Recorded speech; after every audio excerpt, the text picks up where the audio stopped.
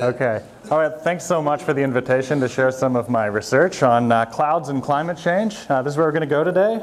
I'm going to tell you about the cloud problem, share a taste of what we do in my group about hypothesis testing in atmospheric science, and share with you some new hot off the press predictions about climate change that we're just beginning to learn from new technology, and then talk about the special clouds that we live next to.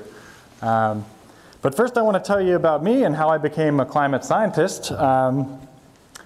So I'm from Canada and I started studying physics. I'm a physics nerd. I love physics. I love learning about the cosmos, and I started in astrophysics, but I didn't really enjoy my first summer job doing that. And I was 21 years old and took a disillusioned trip around the world and went hitchhiking around Australia, and I ended up here in Bangladesh. This is a picture from space of the floodplains of the river Ganges, and it's a beautiful place. It's a special place for me. It's important to me. I was born there.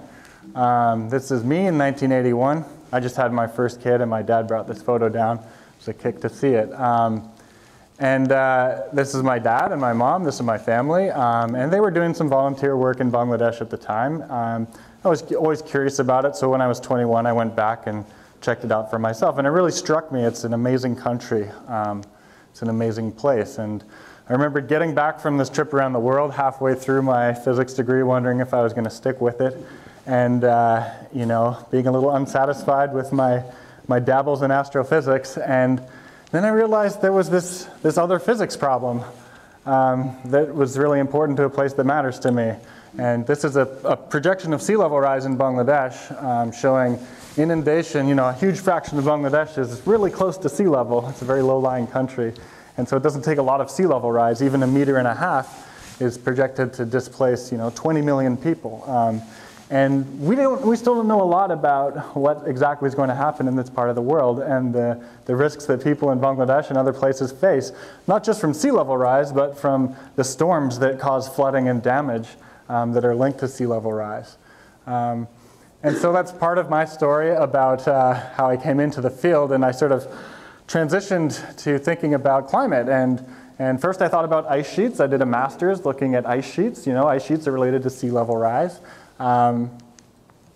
But as part of that work, I got a taste of how modern tools that are used to predict climate change work, the numerical tools that we use to make climate predictions. And you don't have to use these tools for long before you come to appreciate the cloud problem. So most people who use the tools of climate prediction know about the cloud problem. And that's what I'm going to talk to you about today. Here's a quote from the IPCC. So this is, the world authority that synthesizes our scientific understanding of climate change every 7 years. This message has been there for every report, 7 years ago, 7 years before that. Cloud feedbacks are known to be the largest source of uncertainty in our modern predictions of how climate change will happen. And so, naturally I wanted to work on them. So I did my Ph.D. at UC San Diego, focusing on a new technology that is trying to make clouds more explicit in climate models. I'm going to talk to you about that today. I worked on that in my postdoc at the University of Washington. That's a place where there's lots of atmospheric scientists and cloud experts applying this technology to analyze storms in the Indian Ocean near Bangladesh. And ESS is now my home, and it's kind of my perfect home for some of the reasons that Ken mentioned. It's home to people like Eric Rignot, who do ice sheet research that's connected by, if you've seen that Vice episode, explicitly to sea level rise in Bangladesh. And I really like being at ESS because I really like that a lot of my colleagues share this kind of global perspective and motivation for the physics that we like to study. So let's talk about clouds, the cloud problem. So the cloud problem means for climate change huge error bars on important questions like how will weather change where I live in the future, and also for the world, how much will the climate change on average. Clouds are critical to both of those questions, and clouds are just really important to understand this. If you ever go winter camping, we do this in Canada, maybe you've done it, maybe you haven't, you're really happy if a high cloud rolls in, okay? Because it means it's going to be a warm night. Clouds keep you warm. It's counterintuitive because if you go to the beach and the clouds roll in, they cool you off. Clouds are important because they change the way you feel. They can warm you up, they can cool you down. Obviously, how they respond to climate change will affect global warming. They could amplify it, they could dampen it, depending on which clouds do what. Clouds are fundamental to how the planet works too, okay? The Earth is a planet floating in a vacuum. It's heated more at the equator than the poles. And all the motions of the atmosphere and the ocean are fundamentally having to do with energy transport from the equator to the poles. And nature being nature leverages the most efficient ways it can find to do energy transport. And phase changes of water, clouds, are really efficient. When water evaporates from the ocean and condenses, it releases huge amounts of energy. And so clouds are tied up in how nature and the climate system move energy around. And you see this if you stare at animations of clouds on the planet. So throughout the tropics, where the Earth is heated the most and has to do a lot of vertical energy transport, clouds are constantly churning because they're part of that. And connecting the tropics to the poles, clouds are often tied up in these vortical structures that move energy poleward. So clouds matter because they're just fundamental to the physics of the climate system in general. They're complex. Clouds are really complex. It all starts like at the scale of a dust particle. At the heart of every cloud droplet is a dust particle. And the chemical composition and molecular structure of its surface matters to whether water wants to congregate around it. And then as it grows, its chemical properties dissolve and the solute properties begin to matter. And then the microphysics of how that droplet affects turbulence around it matter as to whether the droplet finds other droplets and manages to combine with them to form large droplets that we see as clouds and ultimately rain. All of these scales of physics matter. And we can see that in snapshots from space. This is a picture off the coast of Africa in the equatorial Atlantic. You can see here a massive cloud system, hundreds of thousands of square kilometers. Sometimes clouds self-organize into these amazing complexes that survive longer than the lifetime of an individual cloud for hours and hours into the night. And they're so energetic and the energy released is so strong that it causes planetary scale wind gusts. In this case, blowing a giant plume of dust way out off the Sahara into the ocean where you can see the dust is interacting with clouds again. All these feedbacks are involved in clouds. So you might appreciate that representing cloud physics is a really grand challenge computationally. I'm going to talk about modeling. Couple acronyms, okay? CRM, Cloud Resolving Model. That's the small, fast stuff. Global Climate Model, GCM. These are the tools of climate prediction. Small, fast, big, and slow. So the problem that we have in climate science is that we have a system that spans 10 orders of magnitude in space and time. So here's time scale getting slower, and here's spatial scale getting larger. And the tools we use for climate prediction are here, global climate models. They can resolve big and fast, or big and slow stuff. But the details, the clouds, live down here. We have other tools called cloud resolving models that can handle these. We know the equations we'd like to solve, and we can convince ourselves that because if we take a large computer and apply it to a cloud resolving simulation, we can produce results like these, which resemble what you see out your airplane window when you fly to Hawaii. The issue is we don't have enough computational resources to solve those equations over the entire planet for a century. When you want to simulate the entire globe for a century, the amount of computing resources you have dictates the details you can afford to represent about those sorts of physics. So you want to know how clouds react with climate change, you have a problem. We call this problem parameterization. It's an idea that we have in our field that you have processes that occur on large scales like a climate model grid box scale, the size of a state, which can be explicitly resolved, which you can represent accurately. And then you have to parameterize processes that are smaller than that but still important, like clouds and radiation. Parameterization is this business of trying to take things that are resolved and using them to make approximations for things that are unresolved. And the difficulty for clouds is that these kinds of processes, rainfall, how rainfall excites wind feedbacks that influence rainfall, they're really hard to approximate statistically. It begins to become an ill-posed problem. And that's why we have problems with clouds and climate models. These are problems that have lasted for decades. Climate models have the wrong intensity distribution of rainfall. They tend to drizzle too frequently, unlike the real world.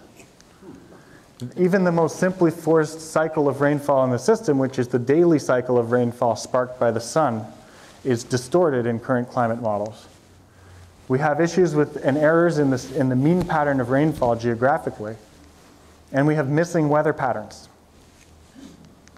Here's an example of a missing weather pattern that matters to Bangladesh. This is the MAdden-Julian oscillation. There's India, and this is a time-lapse movie from space that shows, it's going to loop again here. You can see the day counter marching here, 29th of April, 30th. At the beginning, almost all the Indian Ocean is covered with clouds and convection. And by the end, it's almost empty. This disturbance has moved from the west to the east. It's a planetary scale oscillation of weather that's observed to happen in the tropics. It erupts about every 30 to 70 days. It's associated with extreme weather events like cyclones that make landfall. And it's a pattern that's not in most climate models. So we know climate models have some of these issues because we constantly compare them to data. We do that by comparing simulated clouds to radar observations and ground-based observations over large regions of the central US that have been roped out for this purpose by the Department of Energy. And we do that globally by comparing simulation results to constellations of satellites that are constantly looking at clouds and the signatures of radiation wafting off the planet associated with clouds. So that's the essence of the cloud problem. And again, it's encapsulated every 7 years by the IPCC in their summary documents. Another consequence of this is climate prediction. So when economists and policymakers make scenarios of how much CO2 we think humanity will emit under various what-if scenarios. Under the same scenario, under the same what-if, climate models produce a range of warming results. So the same human activities, some models say will cause 4 degrees of warming, other models say will cause 7 degrees of warming. One of the major reasons for disagreement are different predictions about what clouds will do. So here's another quote from the IPCC illustrating that. The main factor causing spread in model predictions are cloud feedbacks. Okay, that's the context, that's the problem. I'm working with a new way of simulating the atmosphere that does clouds differently. So I'm one of a handful of people studying this approach, which is called a multiscale modeling framework. So rather than having one global model resolution, we have 2 resolutions. This model works instead of statistically approximating clouds on the planet, it explicitly resolves clouds in small interior models that actually create clouds that live and die and grow. It's unaffordable to cover the whole Earth with this resolution, but this approach kind of works like opinion polling. So you take a small sample of the population and pretend it represents the state. Okay, so we can afford to explicitly represent cloud physics in small subdomains, 10,000 cloud resolving models hanging out inside of a global climate model. So this approach is called multiscale modeling or cloud superparameterization. It was invented maybe 12 or 13 years ago, and we're still studying it. It takes a lot of computing power to use this approach. It's about 200 times more expensive than the usual techniques. This is one of the machines I work on in Tennessee. It's got about 130,000 computing processors. I use about 10,000 at a time. So I'd like to give you, just as an example, a flavor, a taste of some of the things we do in my group with this kind of technology. Something related to missing weather patterns. So recall, one of the age-old problems in climate models are missing weather patterns. Let's talk about the MAdden-Julian oscillation. MJO, acronym alert, okay? MJO. What is it? It's this thing. It lives in the tropics. It's this oscillation that modulates rainfall and extreme weather every 30 to 70 days. It's the most energetic cycle in the atmosphere behind the monsoon. It's this thing. I showed you an animation of it happening. It's when convection gathers into giant planetary scale complexes that move slowly from the west to the east. This is the MJO. It's a fascinating thing in basic atmospheric research because people are still arguing over how it works. This is kind of a diagram about the vortical structures associated with the MJO. And a consensus theory of how it ticks is still kind of a holy grail in tropical atmospheric dynamics. So various mathematicians have ideas for how it might work, but they're hard hypotheses to test. It's hard to currently select between competing theories. And one of the reasons it's hard is because we don't have numerical models that capture convincing MJO signals to test hypotheses. Okay, one more acronym, CAM. CAM is a US homegrown climate model that's the most widely used climate model in the world. I use a souped-up version of CAM that contains cloud resolving models. Souped-up CAM, SPCAM, okay? All right, this is the new CAM, that's the old CAM. All right, lots of people use this climate model. This is kind of a confidence check. This is observations here. Don't worry about the details. But just sort of compare these two columns here. This compares the dozens of real occurrences of this event in the tropics and looks at the detailed dynamical structure of the event in thermodynamics and dynamics.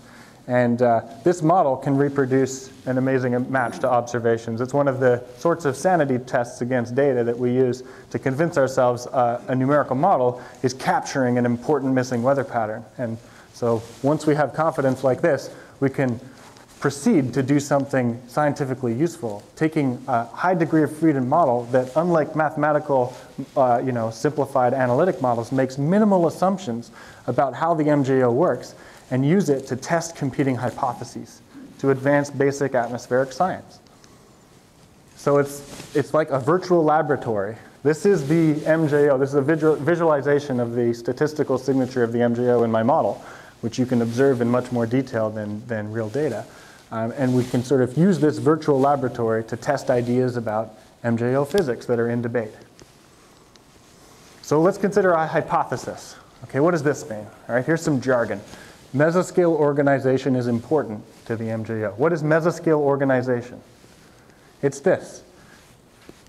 Convection is not always popcorn-like, little puffy, floppy clouds that are kind of scattered and look like static. Often convection is organized into systems that look like this. These are called mesoscale convective systems. They're sort of conglomerations of convection with a characteristic structure. They are organized in ways that affect the statistics of turbulence. It becomes more two-dimensional. And a property of two-dimensional turbulence is that, counterintuitively, it can transport momentum from small scales to large scales. So you could imagine how these sorts of ideas might relate to the physics of a very large-scale planetary disturbance.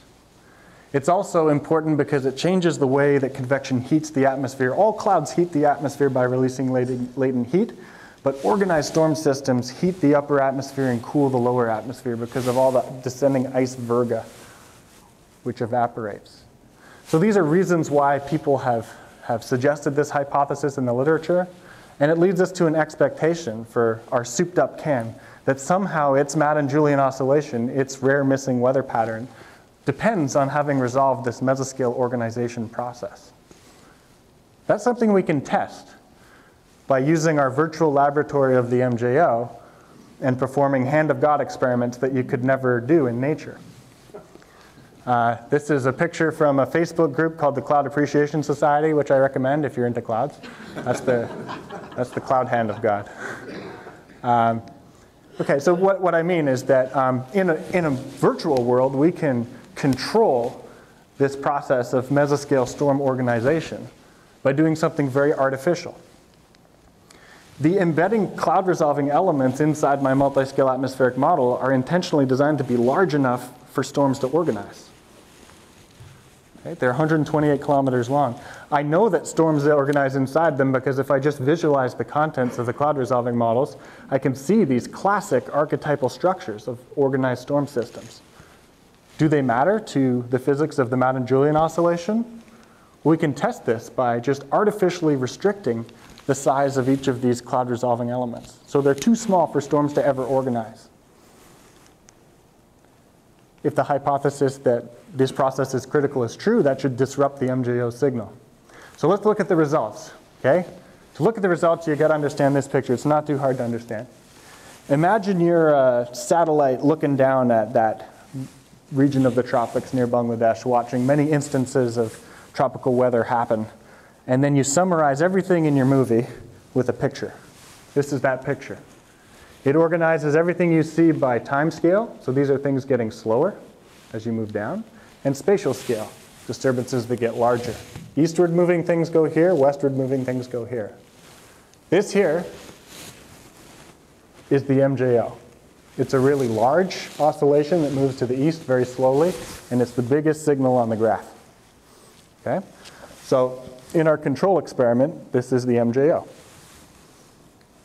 Let's see what happens when we artificially, using the hand of God, restrict storm organization. Okay? Here's data. Here's the control experiment. and here are my tests. So take a look, what do you think? This is the MJO here. This is the MJO in the control experiment. This is the MJO in the tests. Has it vanished? No, it's still there. It's inconsistent with the hypothesis.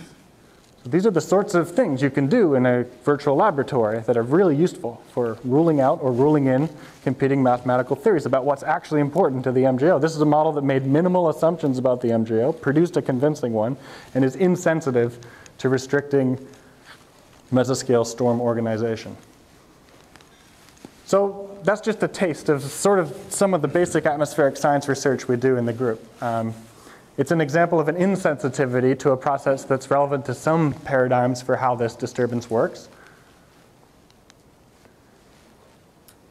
It's opening doors for computationally accelerated superparameterization because the lion's share of the work we do are in these cloud resolving elements. So when you shrink them, you're not doing as much work, your model runs faster. That can be useful. We've done other experiments that have produced sensitivities. Here's an example of a speed up. So this is a plot of time versus distance. So the slope on the plot shows you the speed of the MJO. And this is another experiment I performed a year ago where we found something that really affects the MJO. When you vary it, the MJO speeds up. Okay, that's a lot of graphs. I'm sorry. Okay, I'm sorry. I can't help myself. So in lecture, what we do when we've gone through too many graphs is rap about climate. So I promised I would do that here. So we're going to do it. Okay. Let's take a breather. Let's see if this beat works. So it's a hobby of mine. I like to rap about the climate system. So this rap goes down well in California because it's about why it doesn't rain in the Orange County.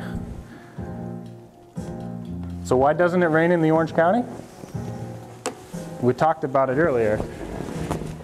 You know, the Earth is a planet in a vacuum. It's heated more at the equator than the pole, and that excites circulations like the Hadley cell, which transport energy polewards. We live at the descending branch of the Hadley cell, which brings dry air down and keeps it from raining. And at the same latitudes that we live, all the deserts occur for the same reason. So the reason it doesn't rain in the OC is because, you know, this Hadley cell, which is coupled to deep convection in the tropics, keeps us dry. So now in rap form. All right. Okay. Bear with me. All right. Deep convection in the tropics drives that whole global motion of the air that you've been copping in between when jokers joking. You know they snorkeling in oceans, checking liquid flowing motions from the force that got air going. Best believe my science tight. I'm talking differential force and different solar radiation. The latitudes absorbing. Had the fact the Earth be spinning, Hadley circulation soaring. Up in tropics, down in OC. That's the reason it ain't pouring. All right. All right, thank you. Okay, thanks. Seriously, hopefully you're awake again. Okay, so I want to tell you about two other things. Okay, so I want to talk about climate change prediction and how this new way of simulating the atmosphere is changing some of our perceptions of how things might change with climate. So for instance, now that it can be simulated in a global model, the response of the MAdden-Julian oscillation, which affects lots of people living in the tropics, to elevated carbon dioxide can be studied for the first time. And this is a figure from an interesting paper published by a colleague in PNAS last year that shows if you take this souped up climate model and run it in the current climate and then quadruple the CO2, what happens to the rainfall associated with the MAdden-Julian oscillation? Okay? So here's the rainfall associated with the MJO. It mostly affects people in Bangladesh, India, Southeast Asia, the Philippines, and Australia. And after quadrupling CO2, wow, there's a big sensitivity. If you quantify this sensitivity, it's interesting. It's actually bigger than we expect for most weather patterns. It's about 10% amplification per Kelvin. And unlike most weather patterns, which become more intense and less frequent, this thing becomes more intense and more frequent, according to the souped-up CAM. Really tantalizing and interesting prediction. If it's true, it's something that's going to really matter to lots of people living in this part of the world. This is an example of a typhoon that flooded Bangladesh in 1991, in which 150,000 people were killed, and it caused $1.5 billion of damage. The Madden-Julian oscillation is associated with extreme events, so if it amplifies a lot, then we should be bracing for more of this in the future, and perhaps more than we expected. So this souped-up CAM also captures extreme weather patterns closer to home as well. This is an exotic form of rainfall that happens in the central United States breadbasket during the summer. You're going to see an animation from space of 2 days of satellite imagery that represents something that commonly occurs. So here's Baja down here, Florida over here, the Great Lakes up here, so this is the central US. And the colors show cloud systems forming in the middle of the night when the clocks point up. It's unusual for convection, and they're massive. These systems are massive. These deliver about half of the rainfall to the US in the summer. Here's a picture of one spanning multiple states. They're huge. They're hundreds of thousands of square kilometers large. They're called mesoscale convective complexes. They're another missing weather pattern. These have been absent in most climate model simulations and predictions of the future because they're hard to simulate, just like the MJO. They depend on the detailed physics of clouds. Here's a picture of one on the horizon forming. They form at nighttime and live through the nighttime. Those who grew up in Oklahoma may be familiar with the fact that it tends to rain most heavily in the middle of the night, which is unusual. It's unlike most parts of the world. It takes exotic convection to do that. And these are another form of convection that are associated with damaging events like lightning and strong wind gusts. So just like the MJO, now that we can begin to simulate this sort of a signal in a global model, we can analyze its climate sensitivity. And what are we learning? So this is a postdoc in my group, Dr. Gabe Cooperman, who's quite interested in the central US.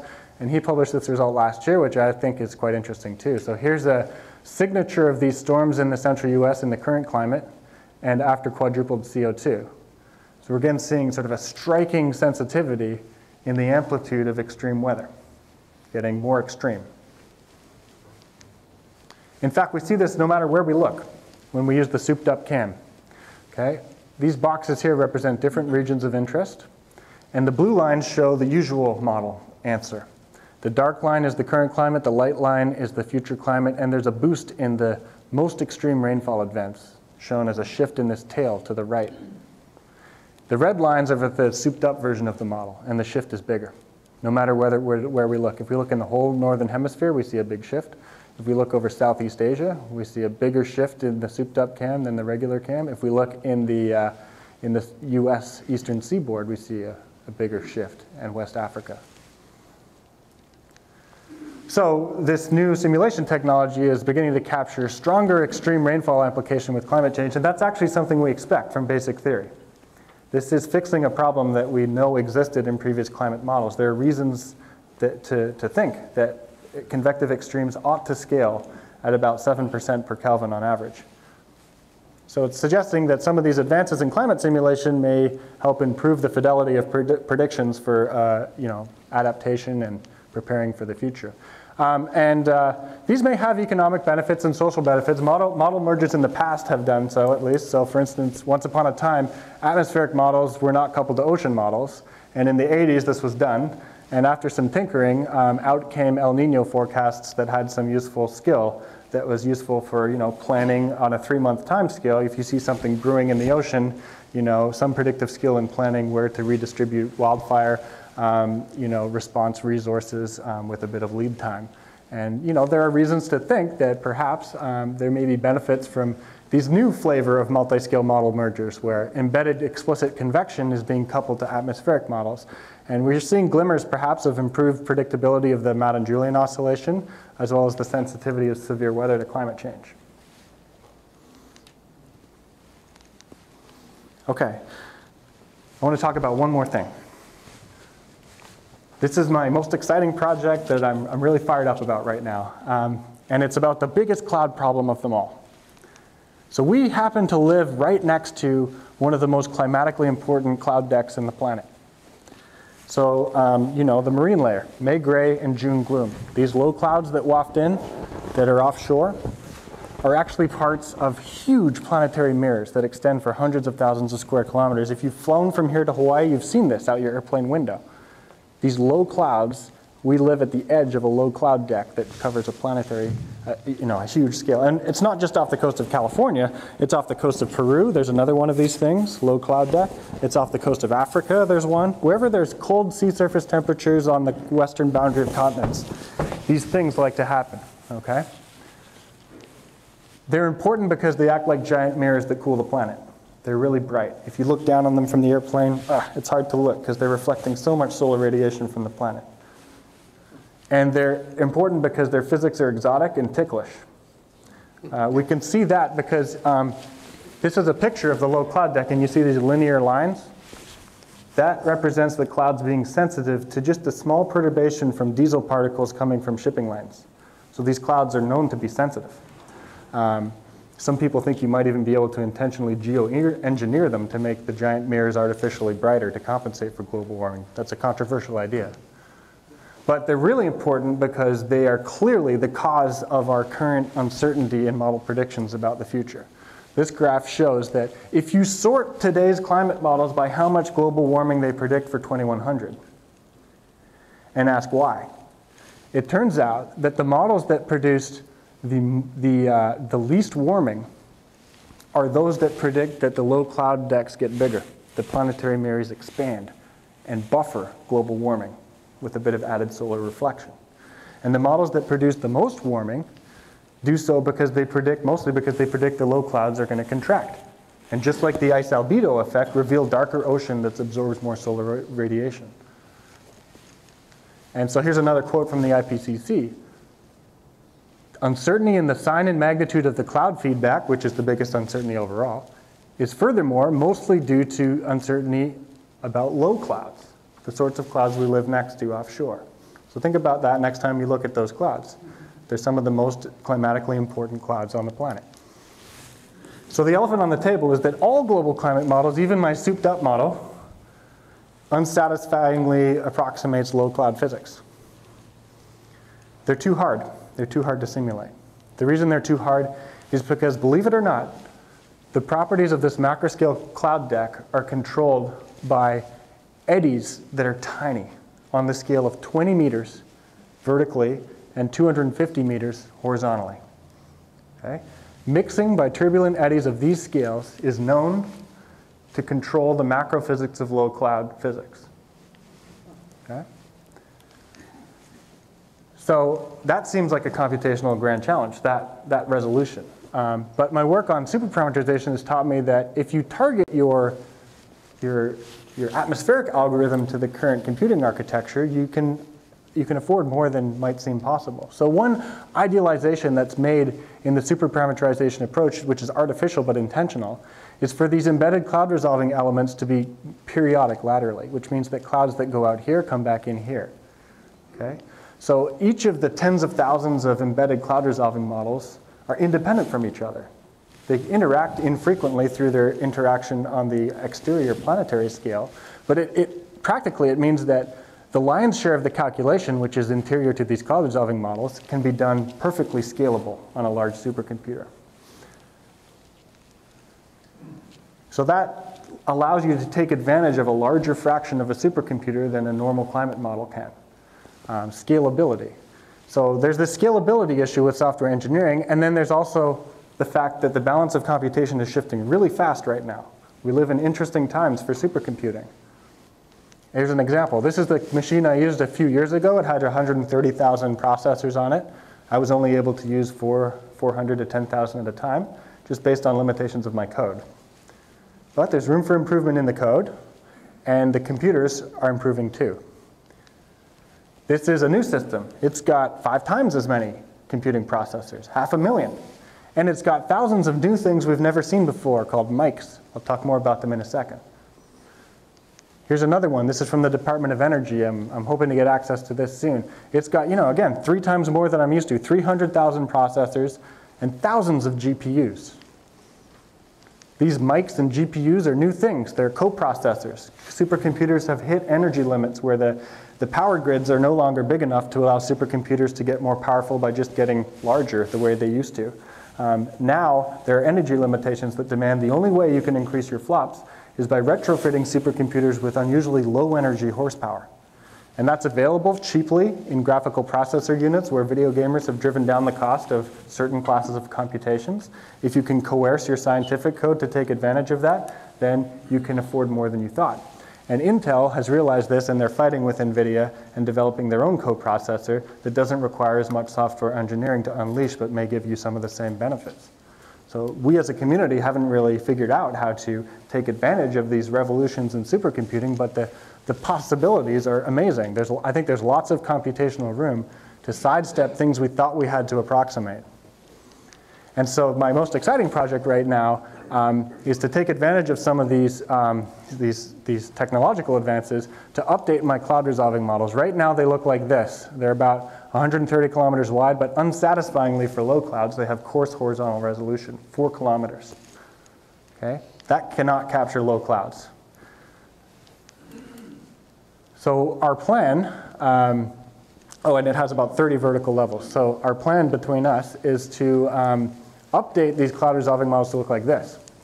So they'll be 32 kilometers wide with a 16-fold increase in horizontal resolution, down to that important scale of 250 meters horizontally. And so much vertical resolution where the low clouds live at the bottom of the atmosphere that you can't even see it in this picture. I have to zoom in 2 or 3 times to bring it out, because we've increased the vertical grid. So the point here is to target the eddies that we know from explicit simulation control the macrophysics of low clouds, to build a global system that can explicitly capture even low clouds and nonetheless allow them to interact with global climate change. So this is an exciting new result from a postdoc in my group who's starting to do this and seeing some glimmers of hope. This is off the coast of South America at several grid points where low clouds exist in nature. And it's demonstrating at each of these grid points, each of these horizontal locations, the vertical time evolution of some pilot tests we've done that show the beginnings of a low cloud deck beginning to form. It's not dense enough yet. It's not, it's a existence, not a success yet so far, and we're working on it. But I'm really excited about it because I think this is a really important climate problem. We live next to one of the most climatically important cloud decks in the Earth system. People in the central U.S. care about how much the global average temperature will rise for the same reason that people in Bangladesh care about it. Extreme weather events scale with global climate temperature at 7% per Kelvin or even as much as 10% per Kelvin for the MJO. And how much the global climate warms really depends on low cloud feedbacks. And so we're hoping within the next couple of years to have the first simulations that allow low clouds to interact explicitly with climate change and hopefully give a more satisfying, less approximate answer to the question about what they might do in the future. So with that, I'll leave it and take your questions, and thanks for your time.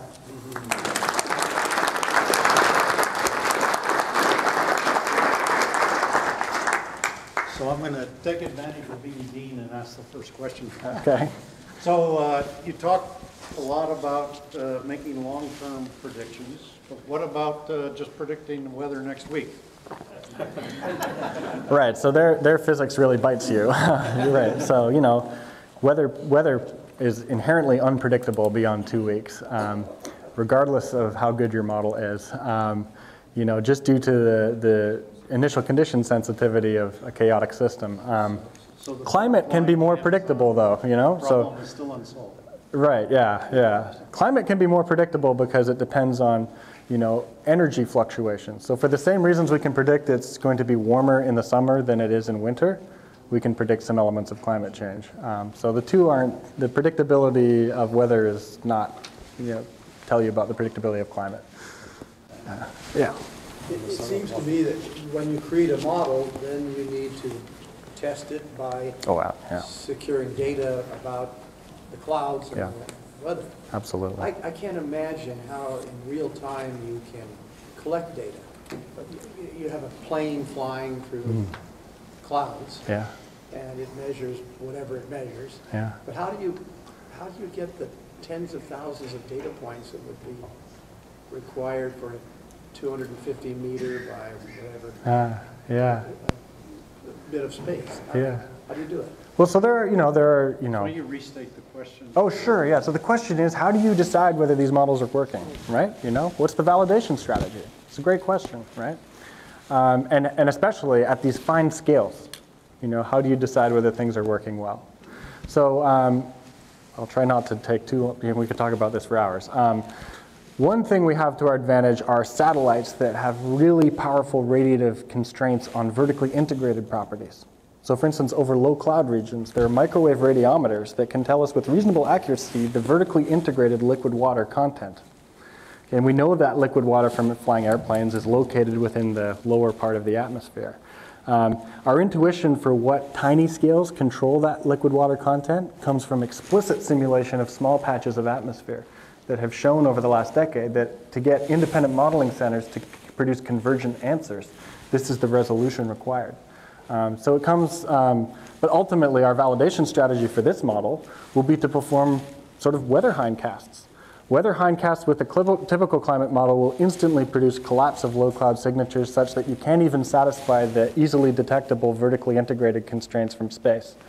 But in our pilot tests of weather forecasts, we're looking to see whether we can produce the right brightness of these clouds, which would reflect the appropriate liquid water content, which would further reflect a convincing eddy boundary layer interaction.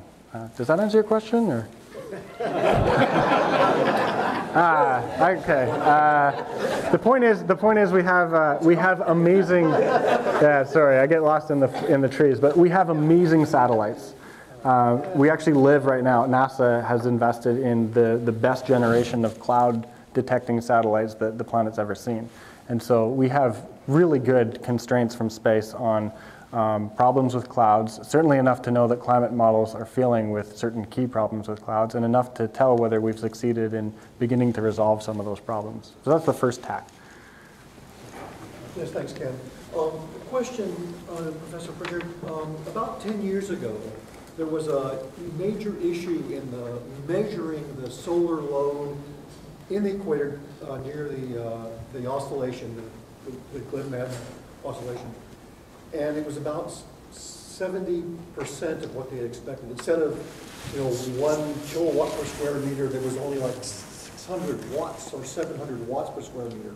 And they said, again about a decade ago, because my database is a little bit short, that the problem was due to the dust coming off of India and Bangladesh coming in and lowering the solar load on the surface, which then powers the entire global area that goes up towards West Africa and, of course, the Sahara Desert.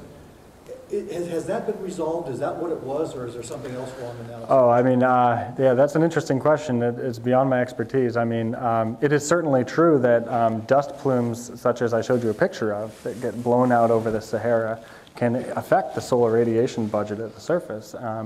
And you can even see the consequences of that being traced out in cloud formation in that satellite picture. And it's certainly true that simulating those sorts of dust climate regional interactions is another challenge. But yeah, I guess I'm not aware of the specific observational discrepancy you're talking about, and I'm not aware of the answer to your question. The next question then, what are you putting into your model as the solar load per square meter? Oh, what are you doing? So the model receives boundary conditions exterior to the planet from the known brightness of the sun. Right. And that's very well known because we have satellites that point at the sun from orbit. And then what happens interior to the planet is a function of the model's predictions.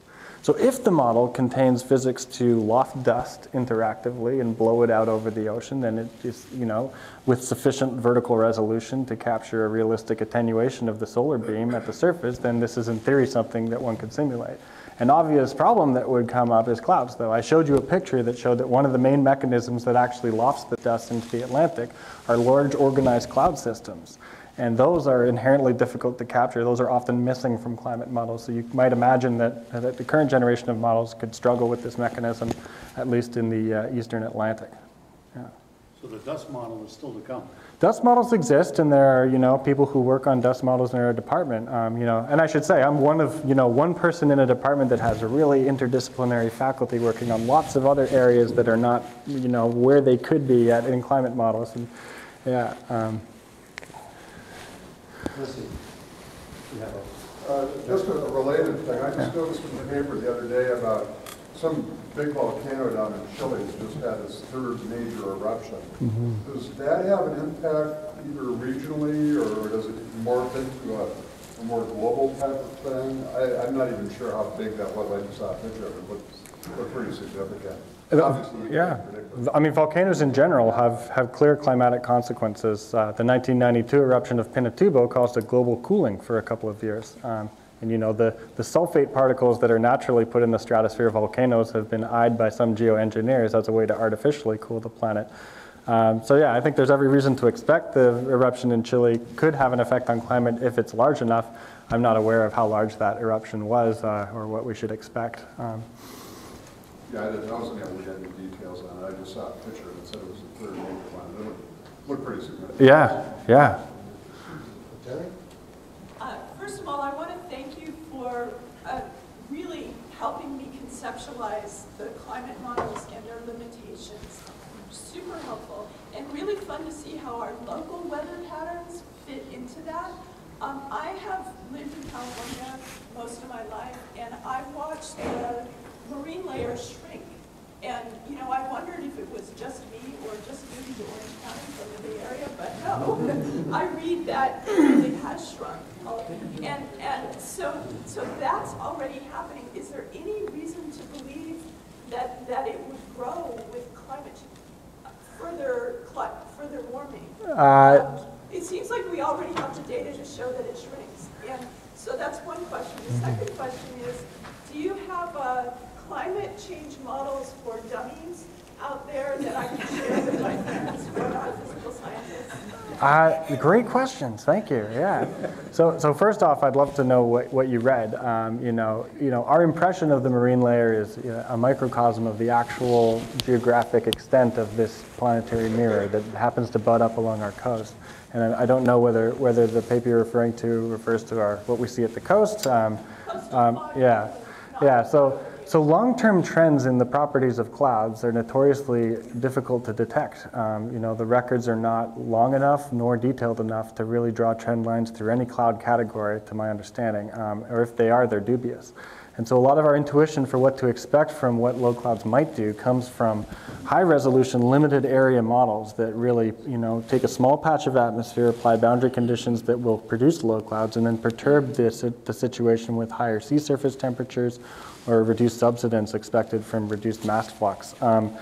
So from those sorts of experiments, there are competing ideas about what will happen to low clouds. Some mechanisms can be invoked to explain why they should thicken and increase, which would offset global warming, and other mechanisms suggest they should thin, which would amplify global warming. So it's really sort of anyone's guess. Until such physics are allowed to interact freely with all the global modes of climate variability, it's sort of an open question. But it's a really interesting and important question, and I agree it's great that we live next to one of these super important cloud decks. A really accessible book about climate modeling, I have to recommend Dave Randall's books. He has a climate primer. There's a primer series that was published by the National Academy recently. It's like a paperback, thin book that's about really water vapor and clouds and the climate system, and also a little bit about climate modeling. And then at a slightly more advanced introductory level, he's got a new textbook at the graduate level coming out this summer that I expect is going to be really well communicated. He has a website too with an online textbook about how climate modeling works under the hood. So David Randall. One more question.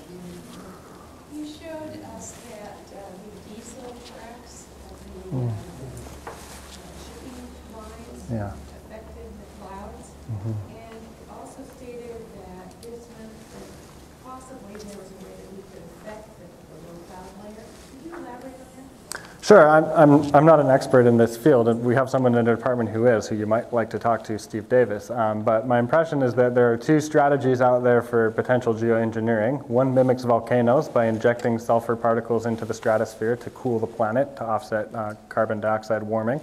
Another one has been proposed, based on the pictures you saw, to sort of spray nucleating particles into saturated but limited, nucleus-limited regions of the subtropics, and the idea being that maybe you could spark, you could artificially enhance the brightness of our planetary mirrors in those regions. I think that's a little more, there's a little more skepticism about whether that would work. For the same reason, there's large uncertainties in what those clouds will do to climate change. We have virtually no idea what they would do on a planetary scale to that kind of an intervention. And of course, neither of those issues address carbon, acidification of the ocean, and that raises lots of questions. But it's interesting, and someone may try it, and I think like nuclear weapons, we should study it and be cautious about trying it. Okay, it's 9 o'clock, so thank you all for attending. I'm sure Michael will be more than happy to answer some more questions individually. So thanks to Audrey, Tatiana, Nancy, and their team for making these series happen.